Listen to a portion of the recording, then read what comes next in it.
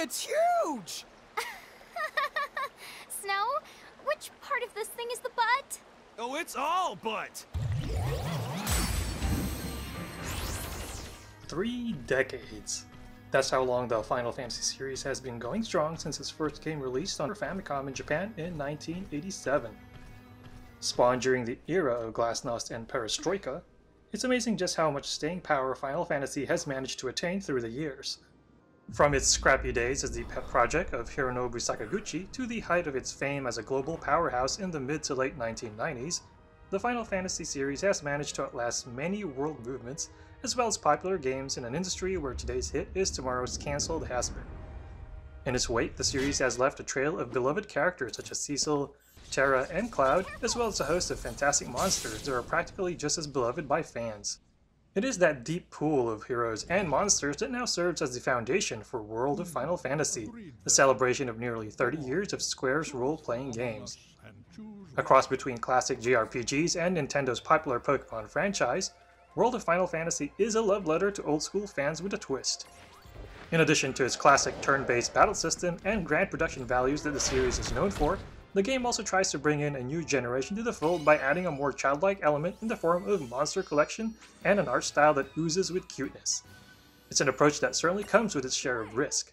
While Kingdom Hearts character designs manage to just hit that ideal spot that's comfortable for both adults and younger kids, World of Final Fantasy's heavy use of scrunched-up chibi characters in its game world can be potentially jarring to non-fans, as well as fans who are used to the more proportional aesthetic of later games in the series. Twins Lon and Rain are easily the most kid-friendly lead characters you'll see in a Final Fantasy game, spending the bulk of their time more like a Japanese manzai comedy duo that act as foils to each other. Underneath their comedic stylings and the game's lighter moments, however, is a story that hews to the familiar Final Fantasy formula, especially as you enter the later parts of the game. After going through a cryptic beginning that's very much par for the course for a modern Final Fantasy or Kingdom Hearts game, you're reintroduced to the twins who have apparently forgotten their past. If you're unfamiliar with the genre, let's just say that amnesia is often the butter to JRPG's bread. After being informed of their pedigree, the twins venture forth into the land of Grimoire to unravel the mysteries surrounding themselves, while also battling a mysterious army bent on ruling the world. Visually, Grimoire's various locales are one of the game's big strengths. Square Enix has done a marvelous job in presenting a colorful and diverse world filled with lush fields, snow-covered mountains, burning volcanoes, and azure seas. It even has creepy haunted areas, making it a perfect modernized example of classic JRPG world design. The visuals serve as one of the main hooks for the game early on, as the plot and gameplay feature a notoriously slow start. While the areas look good, for example, the initial dungeons feature simple designs with little in the way of a challenge. Fortunately, you get to start capturing monsters right away, which accounts for the bulk of what you do in the beginning. Known as mirages in this game, the monsters can be captured by fulfilling certain parameters during battle. Some are as simple as whittling down a monster's health. Others, however, require tougher conditions such as hitting them with a certain element or status, or even healing them. Let's just say that I have never used the Libra spell as much in a Final Fantasy game, as Know Thine Enemy definitely holds true here. Once you fulfill the required conditions, the monster enters Prismtunity status, which is denoted by a flashing circle underneath. You can then try to capture it with a specific prism that matches that monster, allowing you to add it to your team. On the plus side, the game gives you the requisite prism for free when encountering a new monster for the first time. Finding and capturing monsters is definitely one of the fun parts of the game. I can't even tell you how much time I spent not just finding mirages, but evolving them as well. To do that, you will need to level up each monster to gain ability points that you can then use to unlock various slots in their skill tree. It's pretty cool, for example, to capture a lowly copper gnome and transfigure it into a mithril giant, or a tiny white knack puppy that evolves into a Fenrir and then a gigantic Cerberus summoned beast. If you're a fan of Final Fantasy monsters like Behemoths and Malbros, or summons like Ifrit and Shiva, the ability to catch and command them is definitely a lot of fun. Some monsters can be captured earlier by entering Murkrifts that contain tougher mirages. Also, while it can be tempting to wait and capture larger evolved versions of monsters later on, there's a benefit to getting those baby monsters you encounter first and then leveling them up.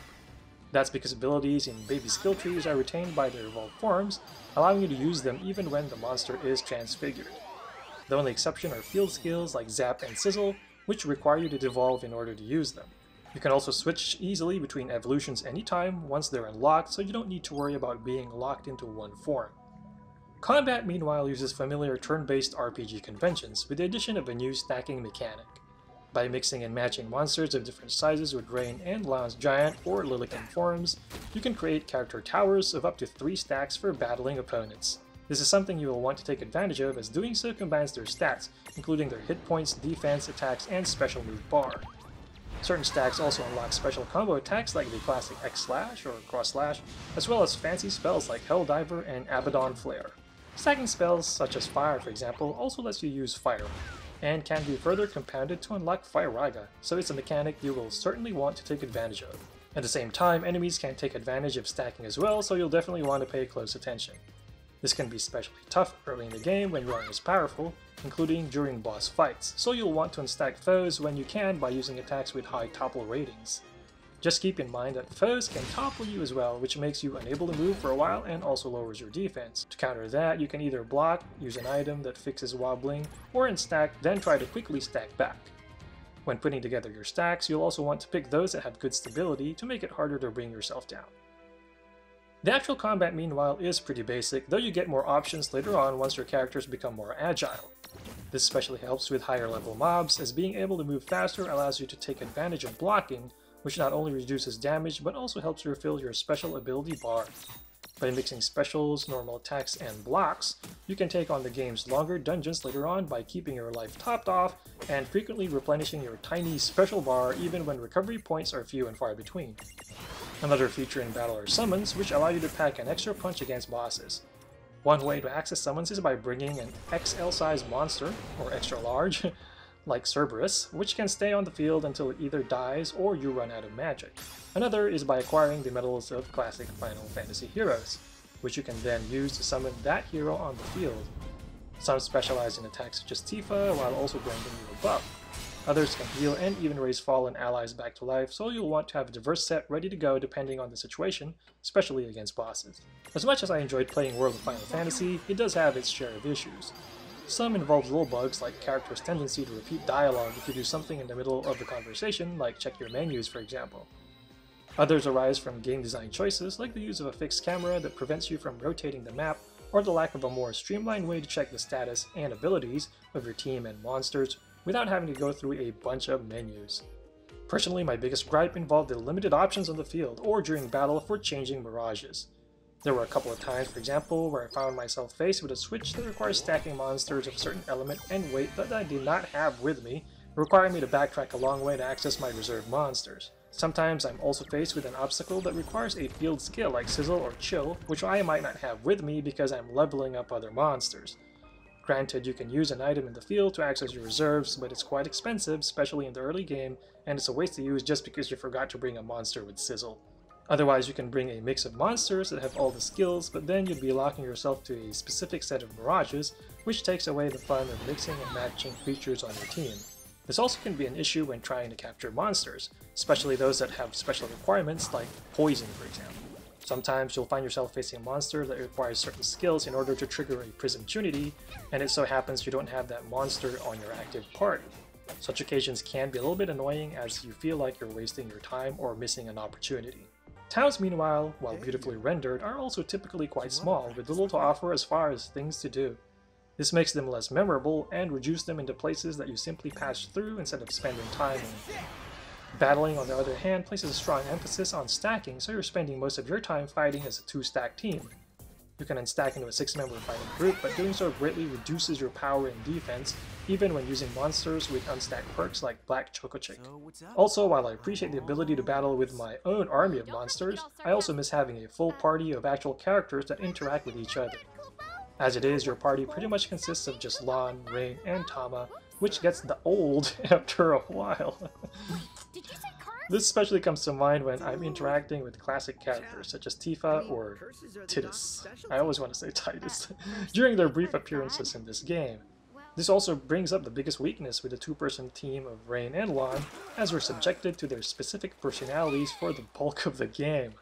While younger gamers will probably be amused with their conversations, they can come across as whiny, which can grate on you by the time you've spent 30 hours or so on the game. It's not quite as bad as early Luke in Tales of the Abyss, but at least bratty Luke was surrounded by likable characters that added some diversity. Despite those issues, I like my time overall in World of Final Fantasy. As someone who played Final Fantasy games way back when character proportions were actually scrunched up, I can even appreciate the chibi look of the game's Lillikins, though I wish they added the complete Japanese audio as well, and not just for battles. And as far as crossovers go, this one certainly has one of the better stories I've seen instead of the hodgepodge plot you see in games like Super Robot Wars or even Namco Cross Capcom. So time for my final thoughts. Overall, I think World of Final Fantasy is a nostalgia-filled love letter that celebrates 3 decades of Final Fantasy. Featuring wonderful visuals, classic turn-based fighting, plus cameos of beloved characters from series lore, the game hits a lot of the right spots for Final Fantasy fans. Add a monster capturing mechanic, and you've got something that will interest fans both young and old. The kiddie presentation and focus on 2 young protagonists who act their age might turn off some gamers. Monster management on the field also can be a bit of a pain. If you're pining for old-school Final Fantasy with stellar production values and a big serving of Pokemon, however, this is one world you'll definitely want to visit.